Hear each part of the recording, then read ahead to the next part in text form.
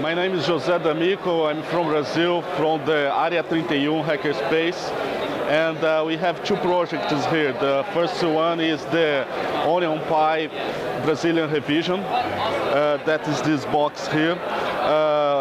It's a revision for the project called OnionPi, but with some new stuff, like the antennas, like a 3G and 4G modem, like a serial extension, and here we can do a little bit more than in the simple OnionPi. You can get it internet to 3G or 4G and share through Wi-Fi, get to 3G or 4G and share through Ethernet, and also on the contrary as well, get it through the Ethernet and share through Wi-Fi. Okay, we have here almost the same composition of the OnionPi with Raspberry in this middle of this mess. But we have here some things that's new. A battery that can make this thing working for about 26 hours. And we do not use here USB hubs. You can see that I plug the USB just through the data cables, okay? And the power supply comes directly from battery or from the power supply here. And we got a regulator from the radio-controlled airplanes, okay? And also we have here the FTDI serial converter, right? And this is the project. We did not use the 3D printer in order to anyone can do the same thing.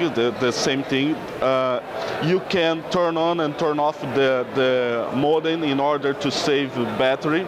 And this is really cool, really, let's say, strong. And we've made just a joke. We put this in airplane on, and we controlled these things through inside the plane. And it was it worked very well in high temperatures and in cold as well. Yes, we also get a very simple project that you do not see the name yet, but it's called NNCFA, which means nothing new crypto for all. Since we have heard about the bad news about TrueCrypt, we thought input one Linux board. This is a Kubitruck board that has a SATA connection here, and it connects to a SATA hard drive. And this hard drive is encrypted using DM crypto, okay? And what this does, we have a Samba running here, so your mom, your daughter can connect to this board and access an encrypted hard drive using Samba, okay?